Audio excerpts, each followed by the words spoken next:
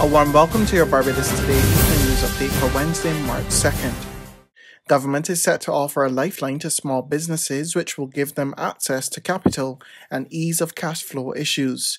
Speaking during the estimates debate in the House of Assembly today, the Chief Executive Officer of the Barbados Investment Development Corporation, Mark Hill, said in the upcoming financial year, government will set up an export bank which will level the playing field for small to medium-sized businesses. At the medium level, which account for 22% of our export ecosystem, the need in that space is cash flow issues.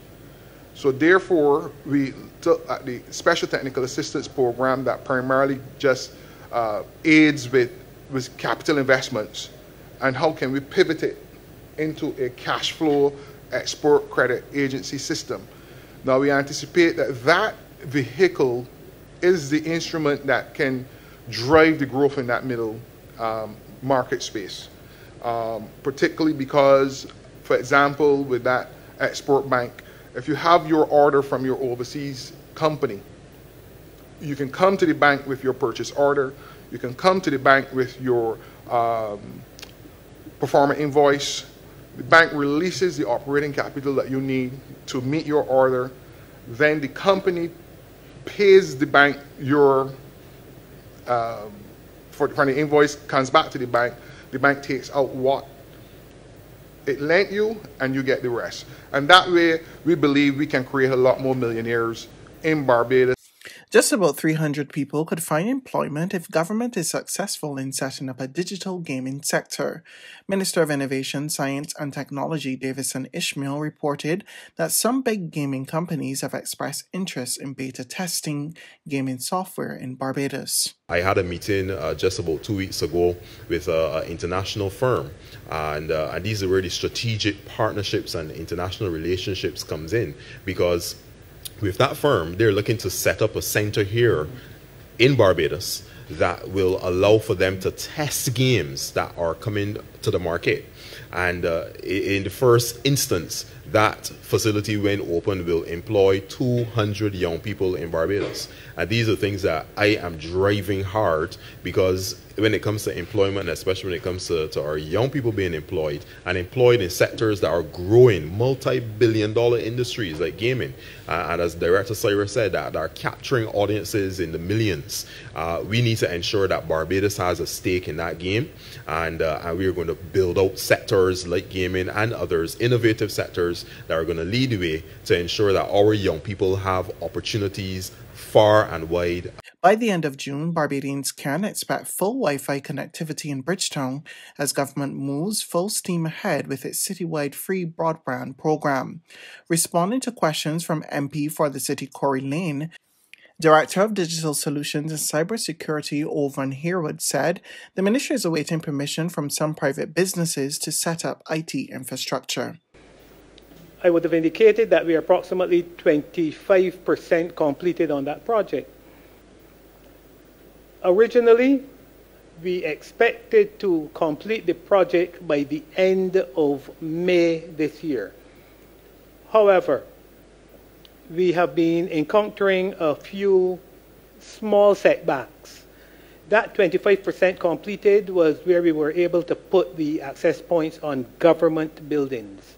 However, we are now moving towards putting them on the buildings of the private sector. And there's quite a bit of negotiation that we have to do there.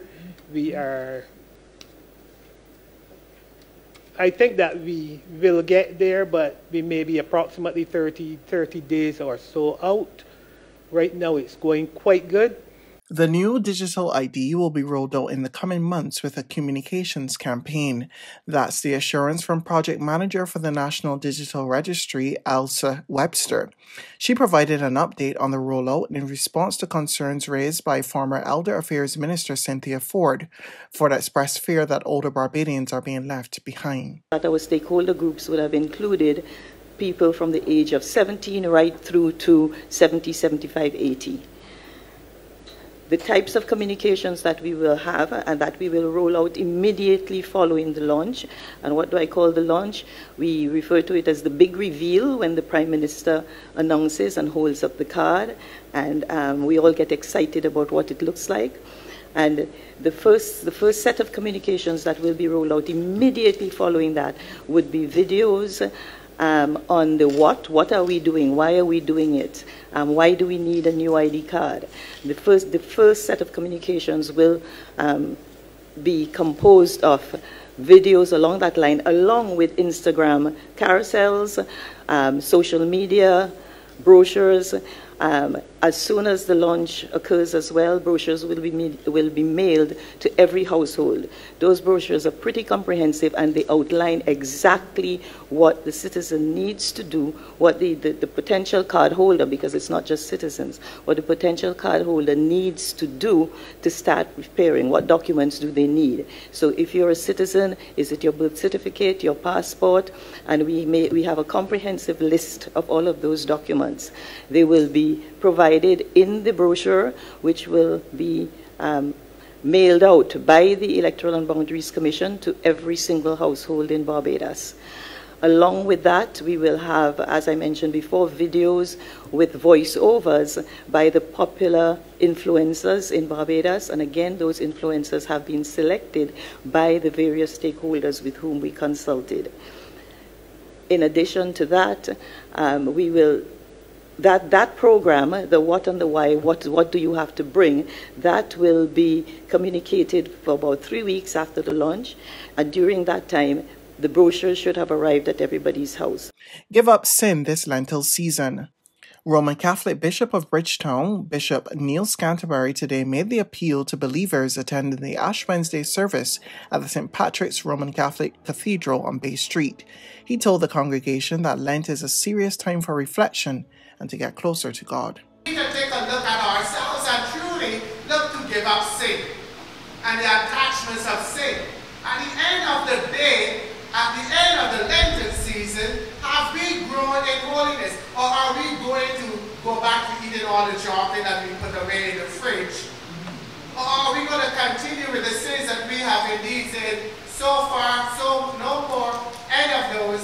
Are we going to go back to, as scripture sometimes will talk about it, a dog returning to his vomit? Returning to our sinful ways. Lent is a time that we look to make a serious break with sin, that we battle with it, as we pray in the opening prayer, that the evils that indeed that comes, that we will fight them with that self-discipline that we will be practicing this Lenten season. That we really and truly decide that we will work harder on ourselves. We ain't going to be worried about looking at Tom, Dick, and Harry, Mary, Jane, and Sue. We are going to take a look at ourselves. We need to look at ourselves and see in ourselves the areas that we need to sin no more. To see the areas in our life that we have to grow in holiness. The areas in our lives that we have to repent of our sinful ways. Now to the latest COVID-19 update. Barbados recorded 158 new cases of the virus, 63 males and 95 females from the 937 tests conducted by the Barbados Santos Public Health Laboratory on Tuesday. The positive cases consisted of 41 persons under the age of 18 and 117 who were 18 years and older. There were 56 people in isolation facilities, while 1,550 were in home isolation. As of March 1, the virus had claimed 316 lives. There's regional and international news after this short break. Hi, I am Onika. I am a mother, I'm a daughter, and I'm a wine educator. When vaccines first came on the scene last year, I was really apprehensive about getting vaccinated. I was worried about taking a drug that I felt was experimental, so at first, I really wasn't about it. I decided to get vaccinated. I had to acknowledge the fact that I am asthmatic and my son is also asthmatic. I have a career in wine. We depend on our senses, and I decided that I did not want to risk it for being afraid of taking a vaccine. Coronavirus has affected everyone around the globe, and Keeping this in mind, make sure that your decision is not a selfish one and that you're thinking of the benefits of the whole. Let's roll up our sleeves and get back to living.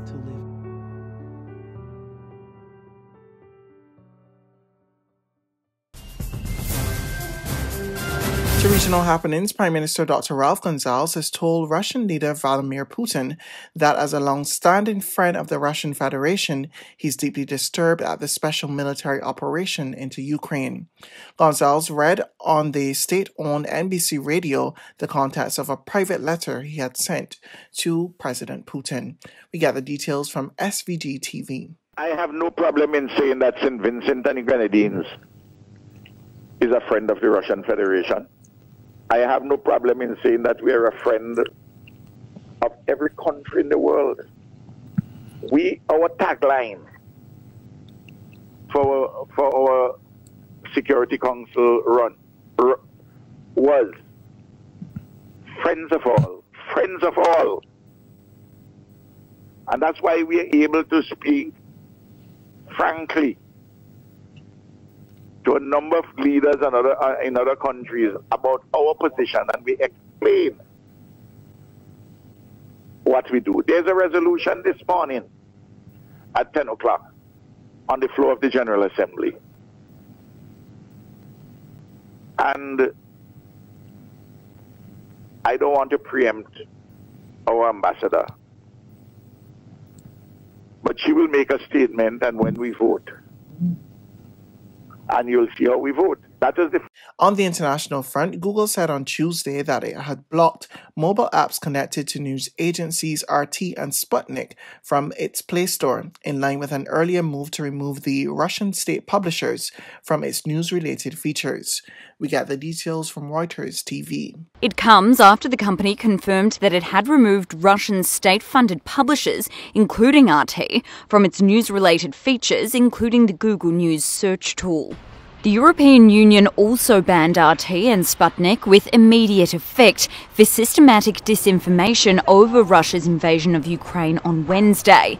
The sanction means EU operators will be prohibited from broadcasting, facilitating or otherwise contributing to the dissemination of any RT and Sputnik content. Apple also said Tuesday that RT News and Sputnik News were no longer available for download from its App Store outside Russia. RT Deputy Editor-in-Chief Anna Belkina said in a statement on Tuesday, quote, "This collective establishment seems to be terrified of the mere presence of any outside voice for the fear of losing their historically captive audience." That's news, but for the very latest, you can visit us at www.barbadostoday.bb. You can also subscribe to our e-paper, email updates, or like us on Facebook, and sign up for our breaking news alerts via WhatsApp. We're also on Izumi Media and bus terminals, as well as Screenplay at supermarkets and gas stations near you. You can also hear us on Capital Media HD, 99.3 FM.